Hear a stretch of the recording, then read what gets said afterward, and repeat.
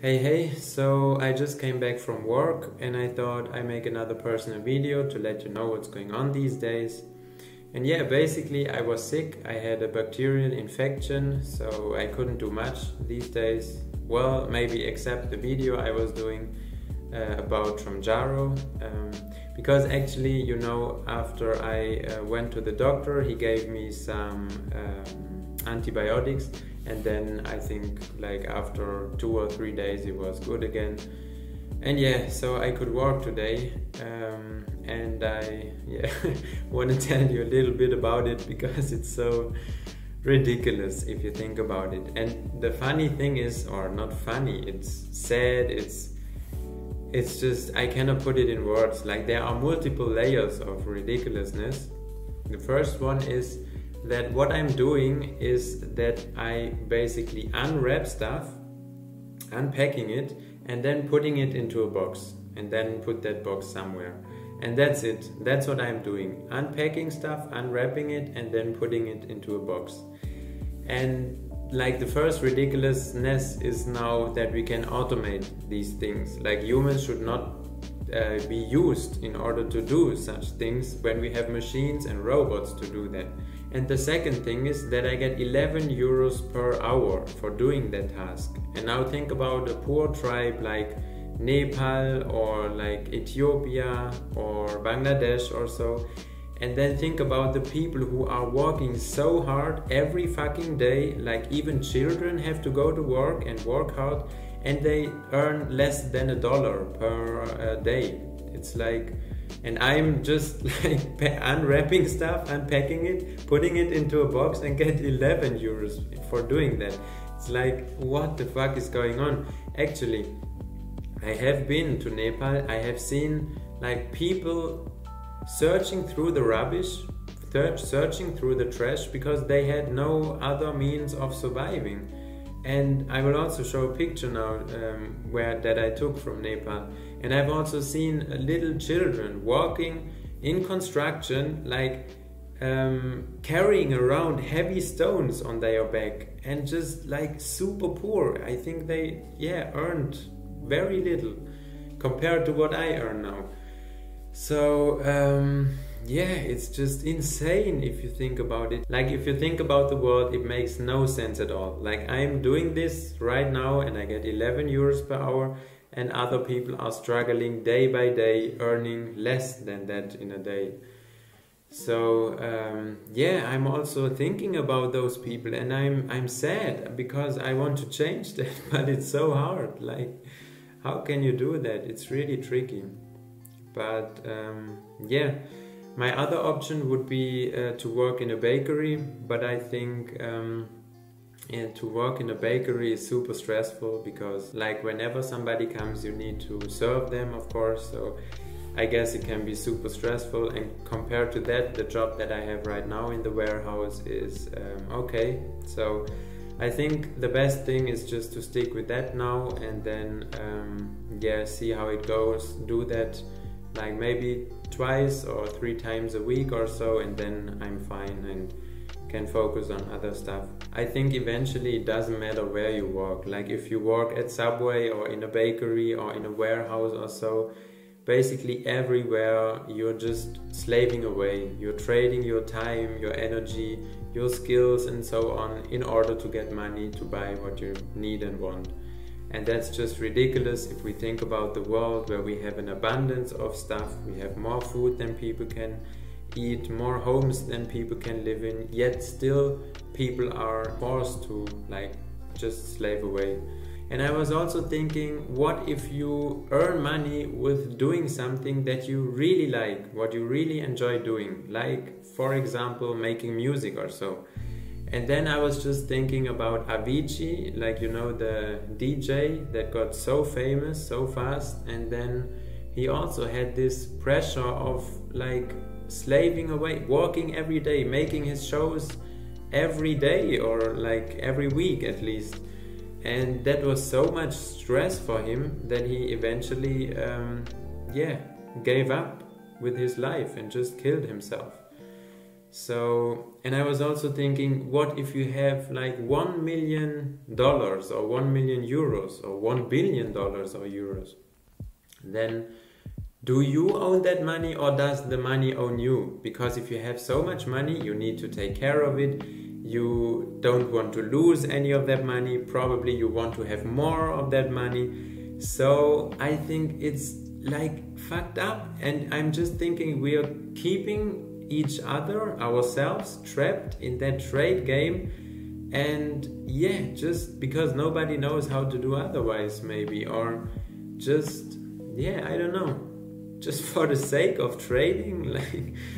And I don't know if there are many people who are like so rich and they are happy. I don't know. I really don't know if that comes hand in hand. In fact, I think very rich people are super poor, have maybe bad or poor social relations. Maybe they are lonely, alone, and yeah, depressed. I don't know. I'm also just thinking about this interview that I watched with this rich guy, with this, he was a hedge fund manager actually, called Florian Homm. He's from Germany.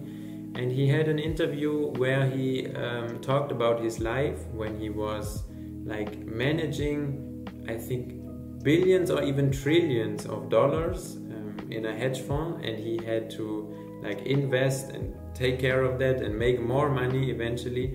And he was saying that he worked like so much, he only slept for 3 or 4 hours a day, and he was super stressed out, and he had all those expensive things like a fancy car, expensive villa, he had yachts and all that. So he really was super rich, and he was saying he was just struggling in the hamster wheel day by day. Was hast du von dem Geld gekauft? Viel Spielzeuge, die man kaum nutzte. Also irgendwann waren es mal 2 Privatflugzeuge, eine ja, nette kleine Superjacht, ungefähr 6.000, 7.000 Quadratmeter Wohnfläche, also verteilt auf 4, 5 größere Immobilien, Palazzi, Schlösser, Apartments in London, New York, Kunstsammlungen und Privatzoo. Einiges war sinnvoll, vieles war einfach nur schwachsinnig, und das Ironischste war, auf meiner Yacht habe ich, glaube ich, 6 Tage verbracht, und in meinem Palazzo in Marbella, der ehemals der saudi-arabischen Familie gehörte, mit 2.300 Quadratmeter, eine schlappe Nacht. Nina Lee möchte von dir wissen, wie viele Stunden am Tag hast du gearbeitet? 6 mal 16 Stunden. Plus 6 Stunden am Sonntag. Das geht aber auch, wenn du dein Schwimmbad vor der Tür hast, dein Tennisplatz ist vor der Tür, dein Helikopterplatz ist vor der Tür, dein Privatzoo ist vor der Tür, du hast Putzfrau, du hast Koch, du hast Chauffeur, du hast Kapitän, du hast Piloten und so weiter, und du machst sonst gar nichts. Aber die Schlafzeit war auch nur 4 Stunden maximal. 5 Stunden schlafen war der reinste Luxus, waren auch manchmal 3, waren auch manchmal 3 Tage ohne Pennen. Also ein extremes Energielevel. Macht Geld glücklich? Geld macht nicht glücklich, aber Gold, Schlösser und Privatjets, nein, Bullshit. Du musst höllisch aufpassen. In der Liga, in der ich dann gespielt habe, bist du eigentlich in einem goldbespickten Hamsterrad. Deine zeitliche Verfügbarkeit ist relativ gering. Du bist zwar, meinst du bist selbstbestimmt, aber dein Vermögen fängt an, dich zu bestimmen. Eine ganz andere Dimension. Okay, denk mal drüber nach. And yeah, I think that just shows that yeah, it makes no sense what we're doing here on planet Earth.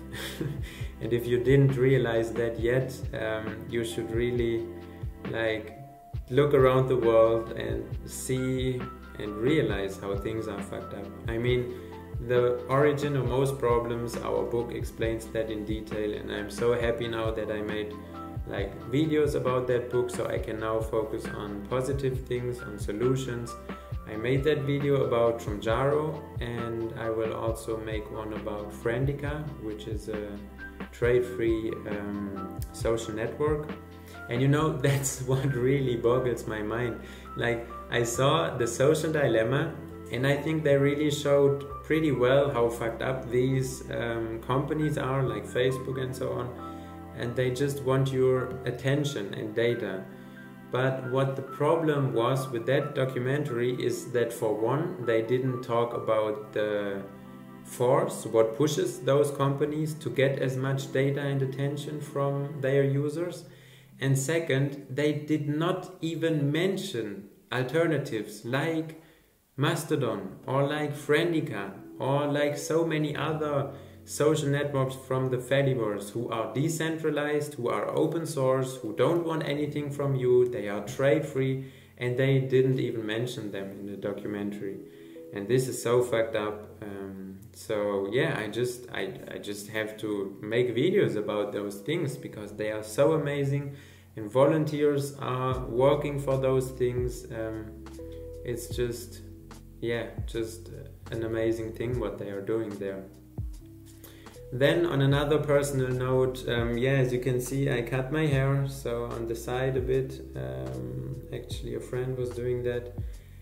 And otherwise, yeah, I'm sometimes a bit struggling with life in general. I think like so many other students or also people from planet Earth, like, yeah, you have to think about, okay, how do you get money? And then now about the study, like, should I really do that study? I mean, it is interesting, but it is also a lot. And then I will definitely keep doing my videos because I'm so passionate about them. So yeah, and then also thinking about the world and knowing how everything is fucked up, it really can stress you out in a way. But then I also like to listen to Peter Joseph and his podcast Revolution Now, and I think it's always interesting to tune into what he's saying and what his thoughts are, so I really enjoy that.